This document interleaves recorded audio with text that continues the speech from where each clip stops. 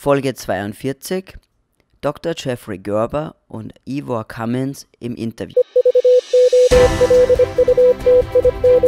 Evolution Radio Show, dein Programm für evolutionäre Gesundheit, Training und höchste Performance.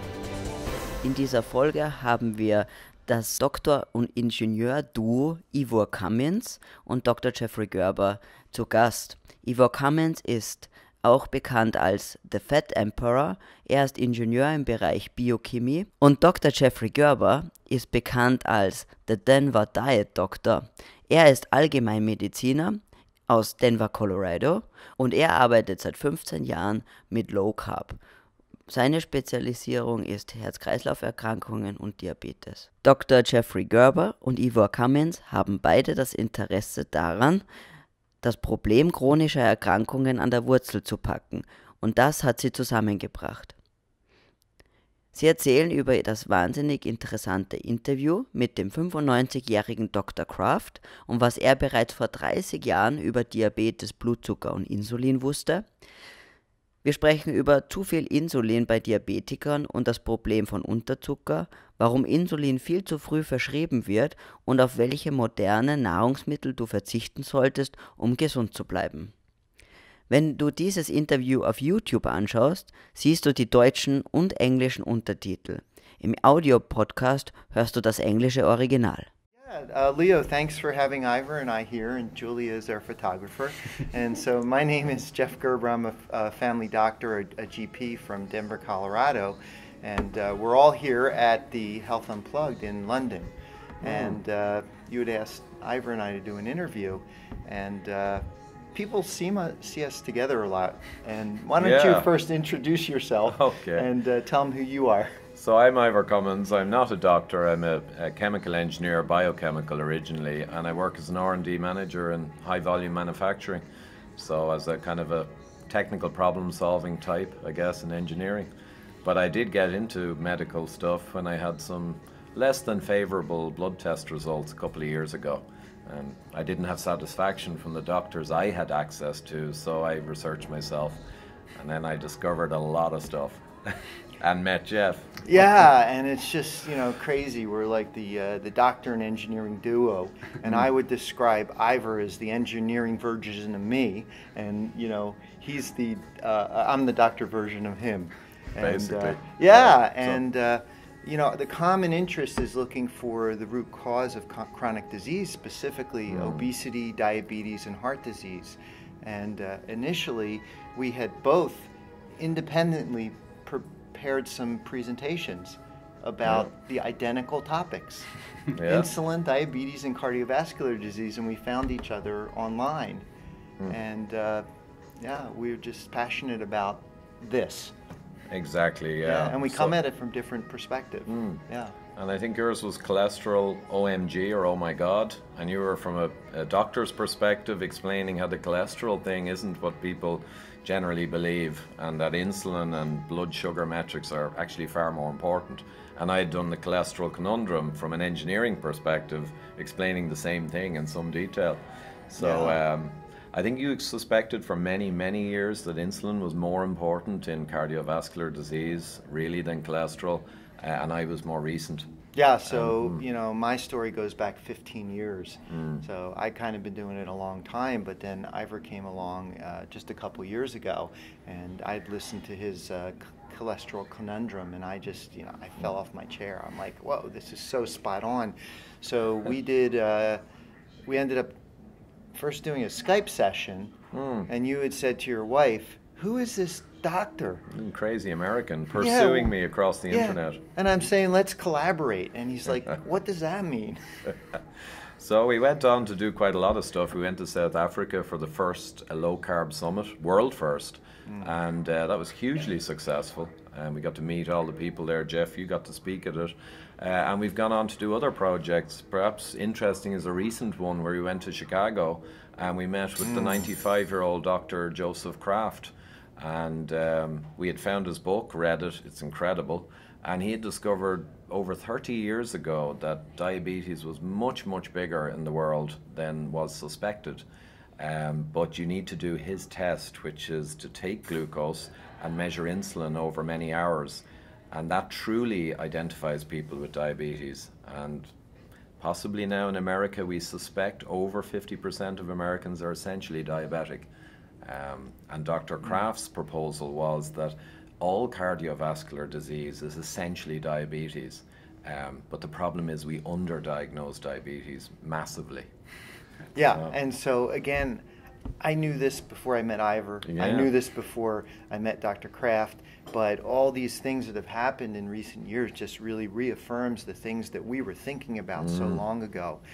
And, you know, a take-home message for your viewers is that insulin and hyperinsulinemia are massive issues, as Ivor said. And I've realized that a long time ago, and we do screening, unlike most of the GPs in our country. We're very proactive, looking for these types of conditions, and if you can, you know, get yourself checked back at home where you guys come from, to be alert. It's not necessarily the cholesterol, but more about metabolism. Metabolic issues such as insulin that you really need to be addressing if you want to address cardiovascular risk. Maybe, so this brings up a question to me now, especially about diabetics, type 2 diabetics who do insulin, even low dose, and the impression I get talking to them, talking to doctors around, is they are really afraid for them the blood sugar crashing. So all the doctors seem to prescribe more insulin than they need. Do you know where that actually comes from? That this constant fear that people get so low in blood sugar, is that real, or is that just made up in classical medicine?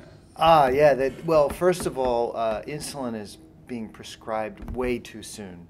That's the biggest problem. And you can get low blood sugar from getting too much insulin, but traditionally we're trained to address diabetes as a problem of blood sugar, and the problem is really that the blood sugar is the effect, not the cause.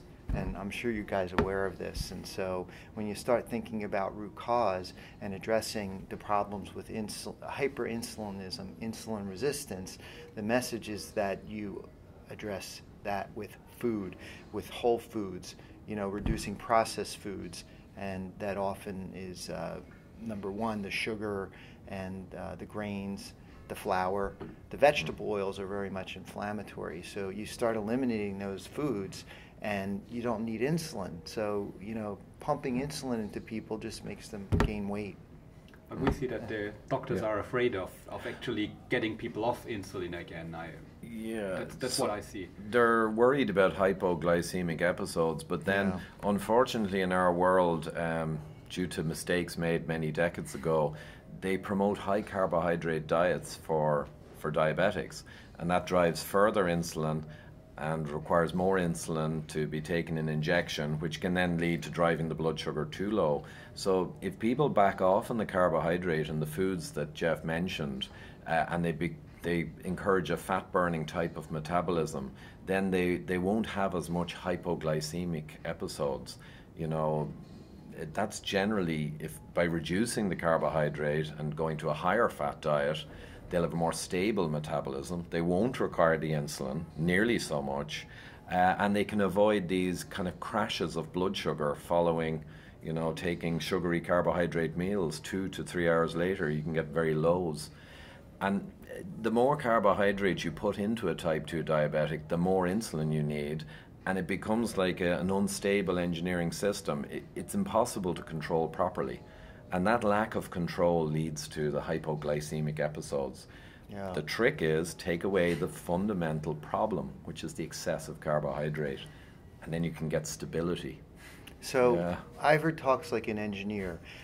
Doctors wish they were engineers. Sometimes they think they are engineers, but they're so wrong. And so, You know, this is what is so beautiful with Ivor's approach, you know, problem solving. And why don't you describe, you know, the 3 legs of the stool method of problem solving and causality? This is beautiful. It's a simplified version. We use a more complex version in real life. But basically, a lot of the trials we hear about and a lot of the so-called evidence is based on the first leg of proving a cause, and that's associational evidence. So, you know, you look at people over 20 years, you monitor what they eat, you find out whether they get disease or not, and then you can link together what they ate with the disease, but it doesn't prove cause, it's just association. So that's the first leg of the root cause stool. It's very weak. The second is the mechanistic understanding, the mechanisms. So for any proposed cause, it has to make sense through all the biology and science. And that's where they've been quite weak, actually. And the third is the experimental proof, where you actually switch on a proposed cause and you create the problem, switch it on and off. And that's the third experimental, or the randomized control trial. But you really need all 3 legs of the stool to have a solid cause. But a vast amount of our current medical beliefs are based on just one leg, the associational. You know, like the Ansel Keys in the 60s, he saw that fat associated with heart disease. That's worthless proof to an engineer, but it seems to be good enough for our whole medical profession. Sometimes it seems. Yeah, that's what it was all based on. Not you, yeah. Jeff, or yeah, any doctor at this conference, but certainly not. Traditionally, you know, that's where it all came from. Yeah. Okay. Jeff, Ivo, thank you for talking to us. Thank you for having the time for Evolution Radio Show. All right. Delighted, Leo, Julia. Thanks very much. Thank you.